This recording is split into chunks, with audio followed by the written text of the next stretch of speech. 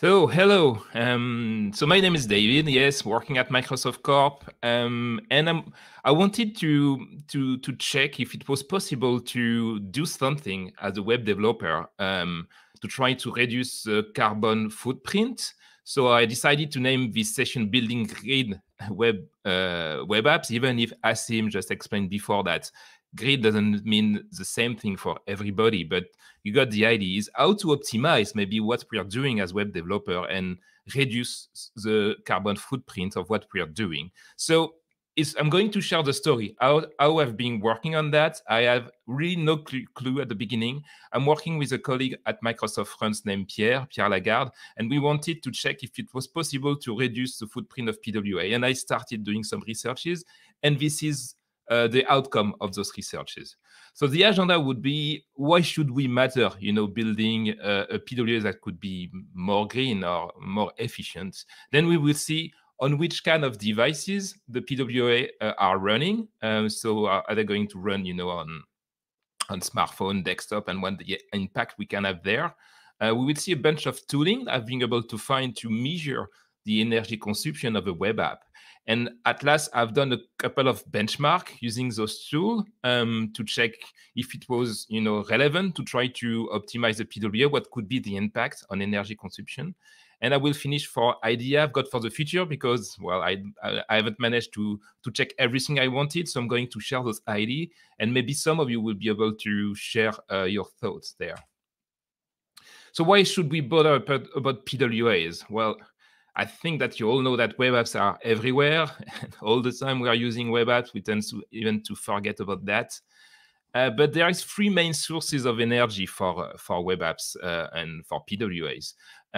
Obviously, we talk about hosting just before. So where are you going to host your the server that's going to serve your PWA could have already an impact.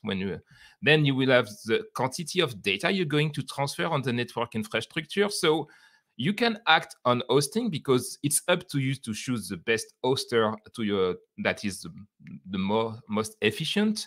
For network infrastructure, it's more difficult to be able to impact that as a web developer. So we cannot really try to act there. And for the client, this would be the main center of interest today is, can we really modify our client code of our PWAs to be able to be more efficient? So I think Asim already shared this site, which is really interesting. France is well known to be low carbon because we have a lot of nuclear, electricity being produced by nuclear plants compared to our neighbors that are using more, coal or less efficient energy. So first, if you're living in Europe, like or in one of those countries, it may be a good idea to think about using France in a way to store your data. So if you're using Microsoft Azure, for instance, we've got data centers in France. If you're using AWS, same, they've got data center in France. So then you need to think also about, if you put that in France and you're living like in Russia, we need to evaluate if it makes sense, because then you will more use the network infrastructure and you will lower down the latency. So, but it's interesting to see that at the beginning, just for hosting, you can already make some choices that can impact the carbon footprint of your PWA. But I would like, as I'm not a huge expert in this area, and many other speakers will talk about, the cloud part, I will focus more on the client part. And for that, I like to talk about why should we work on PWA. So they are highly used on desktop web app. So we recently shared that on the percentage of usage of an app on a desktop could go up to 60% in a web browser. So meaning that the user, the Lambda user, is going to spend most of his time in the browser. So if you are a web developer, this is where you can act to reduce the footprint. And it's more and more popular on smartphone, even if on smartphone, a lot of people are using native apps rather than web app. But we know that PWA, progressive web app, can really be close to the native experience. And more PWA are coming on Android, at least, and a bit less on iOS.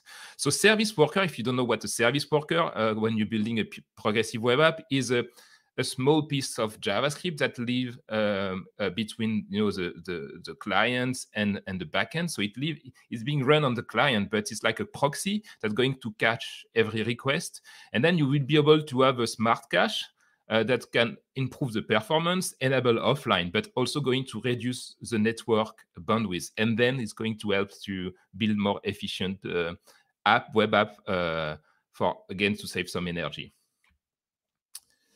So first, let's review the various devices where you can run PWAs. So it was stupid jokes like you can use the same with Chrome, inspect devices. So it's something that you usually use when you connect your smartphone to your PC to debug it. So and I wanted to really understand what was the main source of energy on both worlds like desktop and smartphones. So I was thinking like that. In my mind, there was the usual suspects. So the usual suspects are, well, the CPU, GPU, network, sensors, and screen. So I don't know if you know this awesome movie, but I've put this the most impactful on the bad guy, and I wanted to really understand where is the energy lost, and can I act on the specific hardware part as a web developer.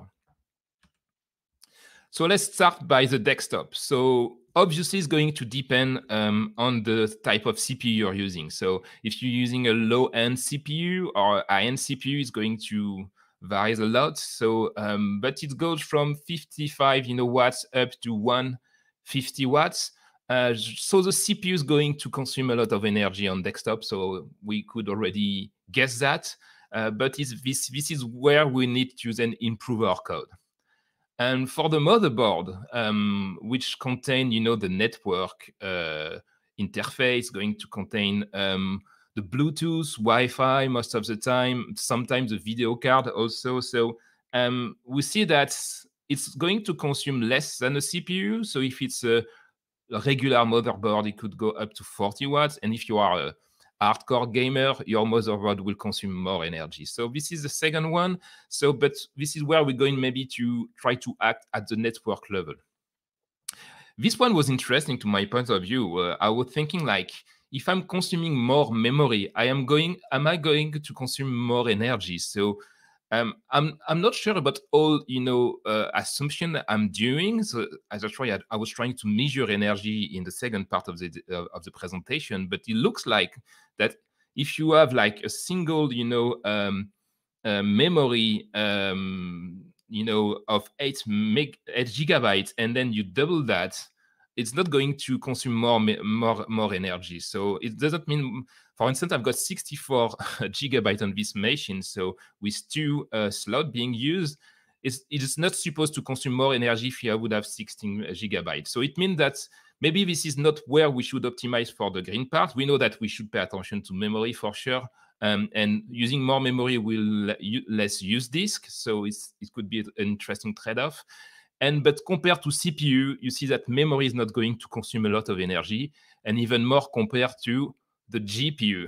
So GPU are more and more, available on, obviously, in dedicated way on PC, but also on smartphones. And as we slowing down the CPU, increase in power because of the Moore law that's slowing down, we are using more and more the GPU to use some specific task. And this GPU could consume a lot of energy. So for instance, the latest NVIDIA RTX cards could consume up to 350 watts if not overclocked, of course. But most of the time for low-end graphics card, it will vary from you see 25 up to 86. So you need to pay attention on how you're going to use the GPU. For the hard drive, it's interesting. I think we all knew that SSD is consuming less energy than a regular magnetic hard drive. And you can see that except for 3.5 inches hard drive, it's not really relevant maybe to spend time trying to optimize the usage of it to save some energy, compare again to CPU and GPU. But still, it's interesting to see that everybody using SSD now is going to have better battery life than a regular hard drive. And at last, one of the most consuming source of energy. So this is my beautiful screen I've got in front of myself today, which is a white screen. This is not green at all. So it's consuming a lot of energy. It can consume more than 100 watts. It's not the highest consuming screen I found. I've got a list there. I was trying to evaluate the number of energy being used by various monitors. So it can switch from 20 watts approximately to more than 100. So it's high source of energy. Unfortunately, as a web developer, we have almost no control on that. And we'll see it's the same on smartphones. So it's more the user himself that need to pay attention to what he's paying. Let's switch to smartphone now. So to check if we can do a parallel. So smartphones are different, obviously, because the screens are going to be smaller, and then you have a mobility experience. So in case of smartphones, we can see that when we are in airplane, so the network stack is being, shut down. You're not using any kind of cellular connection or Wi-Fi. The most important source of energy will come from the system on chip, so which is the CPU, GPU, and several, hardware being stored there. The RAM also can use a little bit of memory, but you see still really not that high like on PC.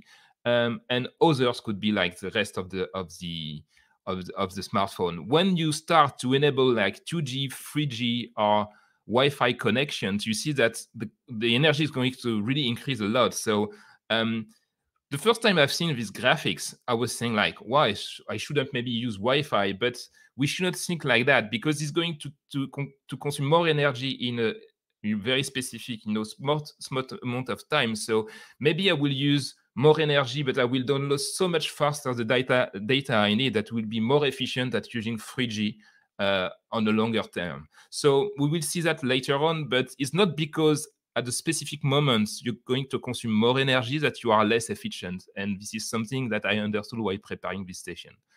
So I was thinking about also, the sensors, accelerometer, gyroscope, and stuff like you've got on the smartphone and you usually don't have on the PC or Mac. You don't have to pay attention to that, because I was thinking, would it make sense to lower down, the speed at which I'm going to get the data of the accelerometers, but it's not going to change a lot of stuff on the energy consumption. So let's forget about sensors. And this is the usual suspect. The bad guy is on the left.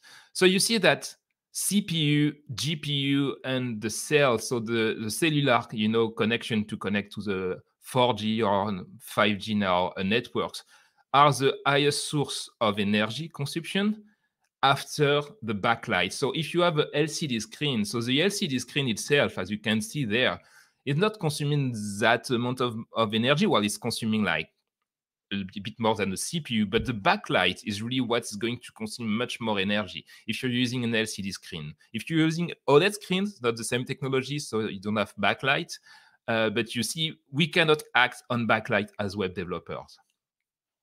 And while doing some researches, and I'm really sharing that with you, that the true story, I found these graphics. And the first time I've seen this graphic, I say, wow, it seems like blue light is consuming more energy than green light or red light. So I start to think about how I don't know how this is possible. So I try to really think about, the wave of the lights, and maybe it's linked. So I've been able to find this Planck equation. So it's a way to measure the energy of photons. And as it's based on the wavelengths, it's going to explain why blue energy is consuming more energy than green or red. I said, wow, maybe it's something I can do as a web developer, is try to optimize my web design to use less blue energy and maybe more red colors. So let's try to measure that. So is it useful? So sometimes you may ask some question yourself, and you need to check if it's interesting or stupid. So I was in this state. And I can give you the answer. The answer is no, this is not useful, except maybe to be fun during parties and try to impress people. But I really wanted to check that. So I've been building a simple web page that's going to put in full screen background color to blue, and on the other side, the background color to red. And I wanted to measure that. So I've been using this thing. So it's a wattmeter. And I've been measuring that on an LCD laptop and on the Samsung devices using OLED. So the output is that. So using OLED, so OLED don't have backlights. It's the self-emitting technology.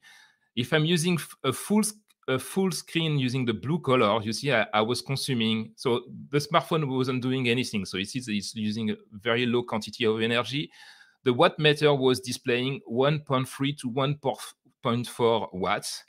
Red screen was consuming a bit less of energy, 1.2 to 1.3, but well, you see the difference is not that high. And for black screen, it was using 0.9 to 1. So it means that if I'm shutting down completely, the screen, in the case of an OLED screen, you're going to lower down the consumption. In the case of the LCD doesn't work the same way. You need backlight. So when I was running my web page with pure blue, I was consuming between 13 to 14 watts. Same for red and same for black screen. So it's only because the backlight is always enabled in a way, and this is really the element of hardware consuming the most of the energy. So don't bother to try to modify the color of your website. This is an idea I had, and I've been able to verify that this is useless. So I wanted to check a blog of a gaming influencer I like in France named julienchiez.com. And he's got like a black theme and a white theme, so light and dark theme on his website. So I wanted to check if it's going to impact the energy consumption, because this is something I had in mind too. So using the static page, so if you load the page and do nothing on it, the light theme seems to consume a bit more of energy than the dark theme on an OLED screen on my Samsung S8, but you see that this is very small. And when I start to scroll on the website, so you use the web page in a normal way, no difference at all. So I was a bit sad because I was hoping to be able to act on the screen itself, but the dark theme going to save a little bit of energy, so maybe we can do it, but this is not where we can have the most of the impact. Once again, same website being reviewed on my Surface laptop too, which got a LCD screen, and no difference at all between the light theme and the dark theme. So we need to find something else.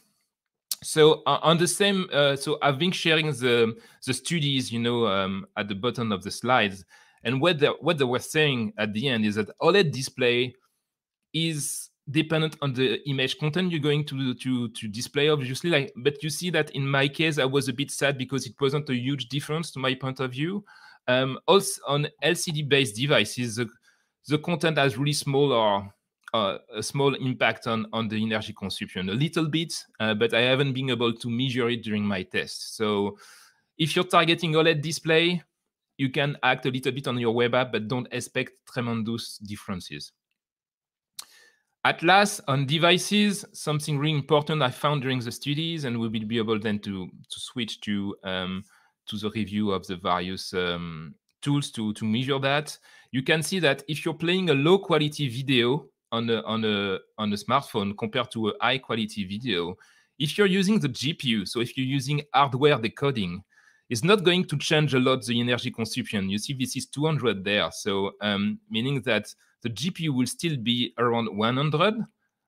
It's close to 100, and it was like a bit over 50 milliwatt being used between hardware decoding on high quality video and low quality video. But then have a look to the CPU if you're using the software decoding. So let's say that you're using a codec that is not hardware decoded by the smartphone. Then you will have the CPU to do the job of decoding, and then the energy consumption is going to go super high, because if you ask the CPU to manage more data, obviously it's going to increase in energy consumption. So this is very important to take into consideration when you have web app using media video content. You need to pay attention to the quality of it. Do you really need like 4K? And we will have some benchmark at the end. And pay attention to the codec you're using, because otherwise you will increase a lot the CPU consumption on the user device. So now let's see the available tooling I've been able to find from hardware to software. The first one is very simple to use. It's relatively cheap. It's like 25 euros maybe, or dollars, probably the same price. To be able to use it, you need to have like either your smartphone or laptop to be fully charged, because I've discovered that if you try to measure the energy while the adapter is charging your laptop or smartphone, obviously you're going to consume the maximum of energy of the adapters. So you need to wait for the battery being filled at 100%. Then you will be able to measure the differences of energy with the wattmeter. So if you're using that on the desktop, you don't have this issue, obviously, because we don't have battery on the desktop. But pay attention to that. Very easy to use, not super precise, because if you are running a task during less than a second, you won't be able to see any difference on the wattmeter. Obviously, the Windows Task Manager can also help you, because you will be able to see the CPU usage and the GPU usage. So you can even go a step down. Like in my case, I was trying to identify the specific tab I was trying to review, and you can see the amount of GPU usage. So, and we will see that this can have a high impact on energy consumption, as well as CPU.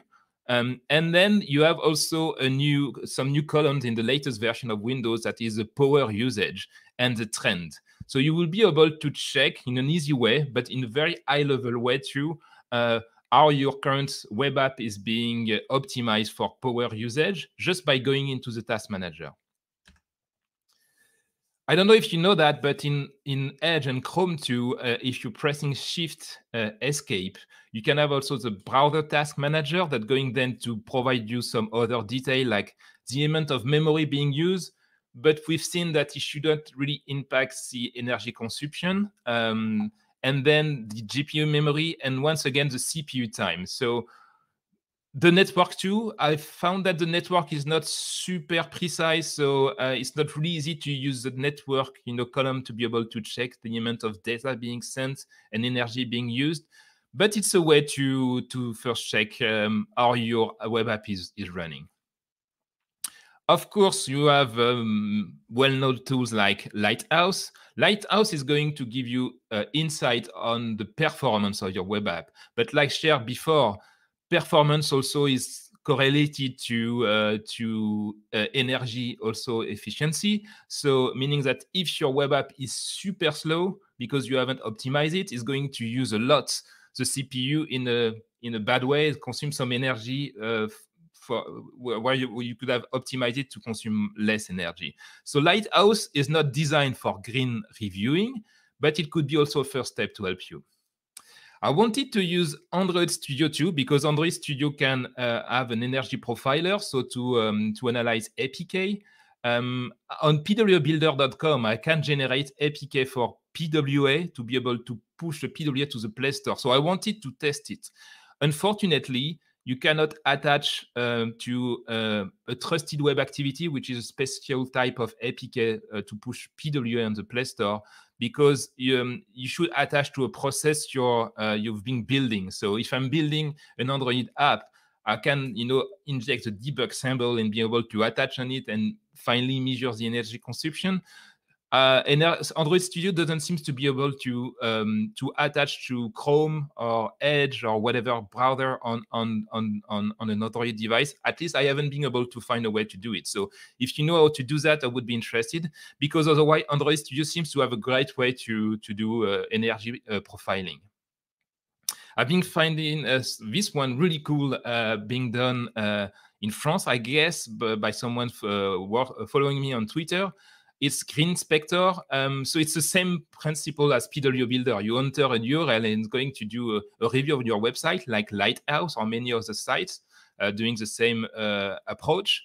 And then you will receive over email reports going to share the impact of your website on battery life. So I've been reviewing my own project, PW Builder.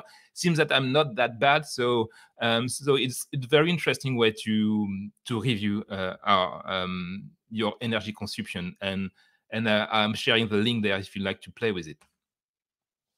Another idea I had was maybe I can use the battery API available in the browser itself, because Chrome, Edge, and other Chromium browser got it. Firefox used to have also an approach when they were building the Firefox OS. Unfortunately, I was a bit sad to discover that the precision of the level of battery is not good enough to be able to evaluate, the amount of energy I'm losing on doing a specific task, because you see that it's going to change from a high value to another high value. So I cannot measure in a precise way what my code is doing. Otherwise, it would have been cool to put some timestamp, like let's do like something I know is going to take a lot of CPU maybe or GPU. Start the battery manager, record the state of the battery, and then at the end record the state of the battery, do differences, and be able to measure the energy being spent. But unfortunately, this is not useful in this case. But maybe there's other useful way to use the get battery. We will talk about that at the end. At last, this is a tool that I've been using for doing some benchmark. I don't know if you know that, but on a Windows machine, and same for other OSs, I guess, the OS can tell you where you're spending the most energy. So in my case, apparently, when I took this screenshot, it was in Microsoft Edge and Microsoft Outlook. So how do we do that? We're using a tool named Power CFG. And if you run this tool using this command line, and if you go on the blog Asim shared just before, there's also an article explaining you how to measure the energy consumption of an application, not specifically a web app, but of an application. And I've been using this approach to measure the energy spent by Microsoft Edge, in my case, to try to measure the number of joules being consumed by the various benchmark I've been doing. So let's jump into the benchmark and see if I've been able to save some energy. So let's start by trying to optimize at the CPU level. So we've seen on the hardware device inspection that the usual suspects are the screen itself, and I cannot really act on that because of the backlight, the CPU, the GPU, and the network, like the cell or Wi-Fi. So let's measure, I wanted to measure like WebAssembly versus JavaScript, because we know that WebAssembly can be much more quicker than JavaScript. So I've been modifying a sample that exists already, trying to do face tracking using an AI, deep learning type algorithm, and to track my face using the webcam. I cannot use it because I'm currently using the webcam to broadcast that, but I've been doing a screenshot. You can see that using pure JavaScript, I've been able to recognize my face at 2 frames per second, so it's super slow. And it was using approximately 10 watts when I was doing that. So when I was doing this, using this web page, 10 watts was being used to have 2 FPS. Switching to WebAssembly, I've managed to jump to 30 FPS, so much more faster. So it means that I'm using much better the hardware, but I'm consuming like almost 18 watts. So I was surprised. So I was thinking, so maybe is WebAssembly more efficient than JavaScript? Because sure, I have a much better experience, but then it means that I'm consuming more energy. So in this typical case, I think it's relevant to you try to reach the 30 frames per second with a bit more of energy rather than 2 frames per second. But it wasn't a good conclusion at this stage. So I've been using another WebAssembly benchmark, a benchmark that's going to do various tasks to generate PDF, to search for text inside a PDF, various types of office type of tasks you could do on your machine. And this one was much more interesting. So first, when I was executing the same benchmark doing the same task between JavaScript and WebAssembly was much faster, which is good news, like we've seen for the video benchmark.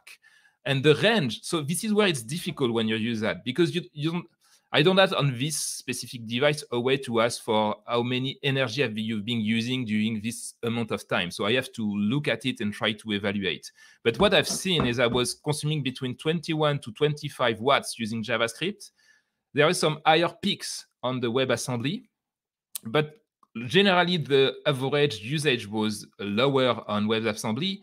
And then I tried to do something that is stupid, is trying to multiply the approximative average usage by the time being used, to say that even if I'm using more energy during a less amount of time, what's really important is the amount of energy consumed in total. So this is not any kind of units, it's a fake unit. That's why I've been using Power CFG. That's going to give me the number of joules being used during a specific task.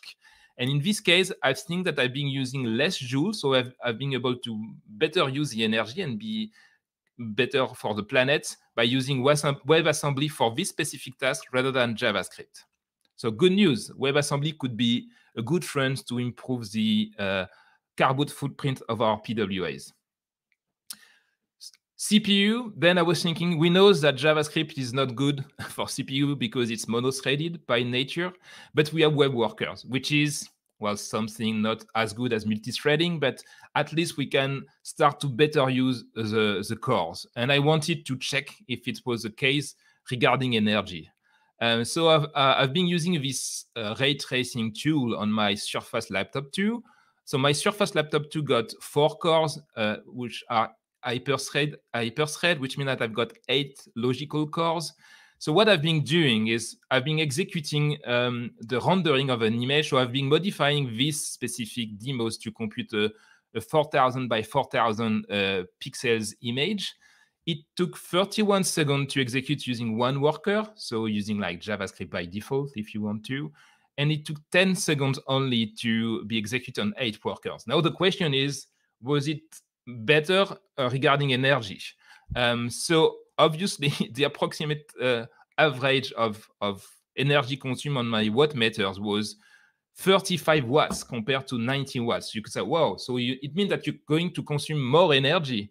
But the truth is that I've been able to better use the hardware. Like Asim was explaining before, what is really important too is to use the hardware in the most efficient way. And asking to Power CFG, it looks like they've been using less energy in final, so 83 joules compared to 222 joules, because even if I've been using in a peak more energy, I've been using it during a less amount of time, so I was more efficient. So once again, web worker could help you to build the more efficient web app.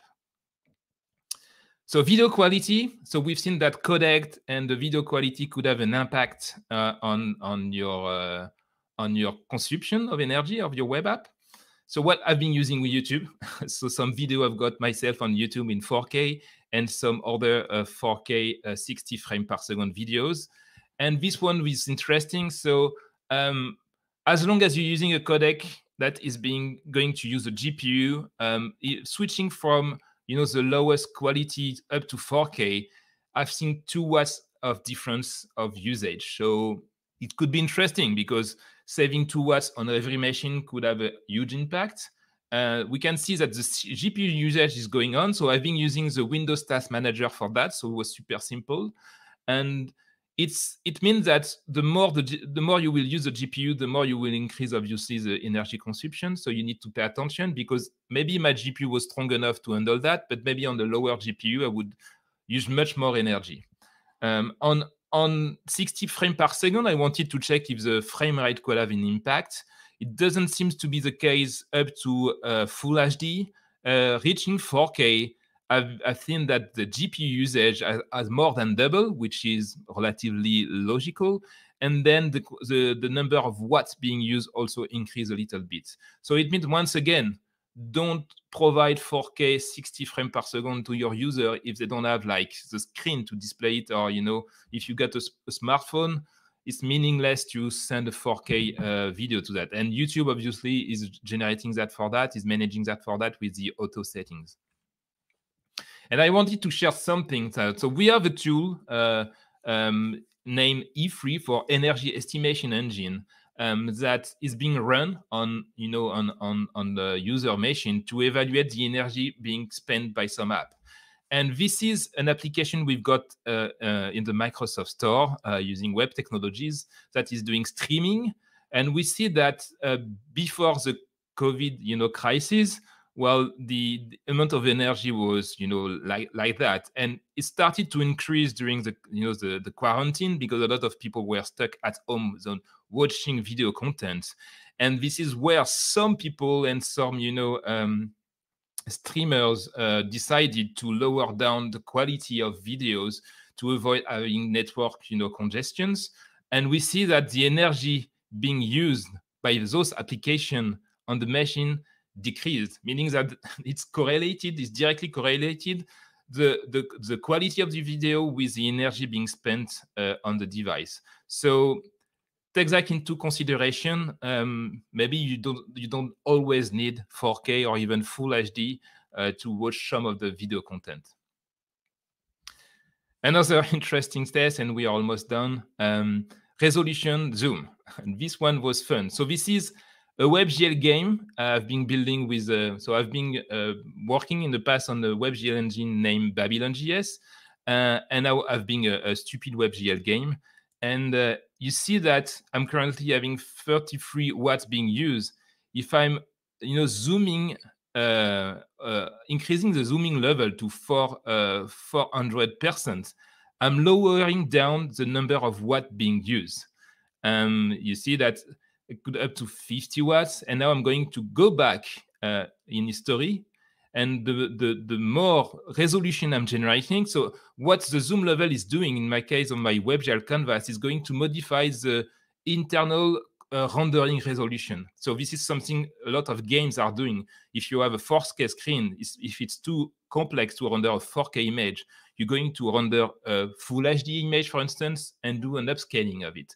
This is exactly what the zoom is doing on the browser, and it was fun to see that lowering down the resolution, internal resolution, was directly impacting the energy being shown on the wattmeter. So it means that, once again, an easy way to lower down the energy is to reduce the resolution being used for your canvases. So it could be 2D canvases or WebGL canvases. Maybe it will be a little bit more pixelized on the screen, but then you will use less energy. At last, service workers. So this one was more difficult to evaluate. So my game, I don't know if I can show you my games, but my game is super simple. So I can launch it. And you see, you've got this loading phase when I'm going to load some resources, and when it's ready, it's going to switch to the main game. And this is my stupid game. So I wanted to evaluate how to optimize this specific part using service workers. So I don't want to measure the energy spent by the WebGL rendering, so just the loading phase. So during the very first launch, the Power CFG, so Power CFG can tell you the total number of energy used, and then on the CPU, on the network, on the various interesting parts. So it took 22 joules to use the network stack to load my content. And during the full sequence, it took 423 joules, because it takes much time to load the data from the network, but then I've got my spinning, loading, a logo that's going to consume, in fact, much more energy than the network stack itself, because it's going to use already the GPU and the CPU. So the longer the loading sequence is, the higher energy you're going to consume, not because of the network, but because of the display itself. So once everything was in cache, the network stack was almost at zero, because you always like a bit of HTML and CSS to download. So I mean that the launching sequence was much more efficient when everything was in the cache, but I haven't really optimized the network usage because I've been able to reduce the the launcher, time, rather than optimizing a lot the energy because of the network. So we've been doing something else. We've got like a small sample application with some DRM content. We wanted to test if PWA was able to display offline DRM content. So we've been using this famous free video. And so what I've been doing, I've been using this PWA and measuring, like playing 2 minutes of DRM content while I was online. And the total number of energy being used during those 2 minutes was almost 500 joules, with only 31 joules being used just by the network. Playing the same 2-minute video in airplane mode, so without the network stack enabled, I've been able to save 12% of energy thanks to the service worker. So in conclusion, it means that we can have some impact of energy on the CPU level thanks to WebAssembly in certain cases, thanks to web workers sometimes. Changing the colors or black theme, white theme doesn't going to change a lot. And service worker can help a lot on saving some energy on the network stack. Plus, it's going to save also some energy on the network infrastructure and the server itself, where all your data are stored. So service worker is maybe one of the most interesting technology that we can use in PWA today. So some idea for the future, because I didn't have the time to test it.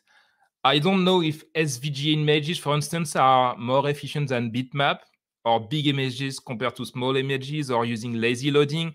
Is the fact that using lazy loading is more efficient? I'm not sure, because then you need maybe to do, I don't know, more network requests rather than a big network request. I don't know. I will need to measure that. I don't know if you've got idea on your side. I was thinking maybe also about adapting dynamically the behavior of my web app by based on where I'm currently based, using the map we've seen at the beginning. So let's say that this PWA is being currently run in France. We know that it's more efficient on the carbon level. Maybe I can do more network requests compared to being hosted in Germany, or maybe I can use more often the service worker in Germany rather than France. So maybe it's a stupid idea, but something I was thinking about. Using the battery APIs to this time propose a kind of efficient design. It could be a sustainable design. So maybe avoiding auto-launching videos, maybe trying to lower down automatically the type of quality video to be used based on the current level of API, because I can know that I'm almost have no more battery. And then I like to check if it would be possible to create some CSS, maybe framework or JS framework to help people building sustainable PWA. So for CSS, I'm not convinced, because CSS is a lot on the rendering of the image. But sometimes CSS can also use GPU based on the way that you're going to define your CSS. It will be either computed on the CPU or GPU. So maybe we can build some CSS frameworks that are more energy efficient. This is something I haven't been able to check. And I've stopped there. So now I can thank you for listening while I try to do while benchmarking PWAs. And I think we can have questions, but I'm not sure.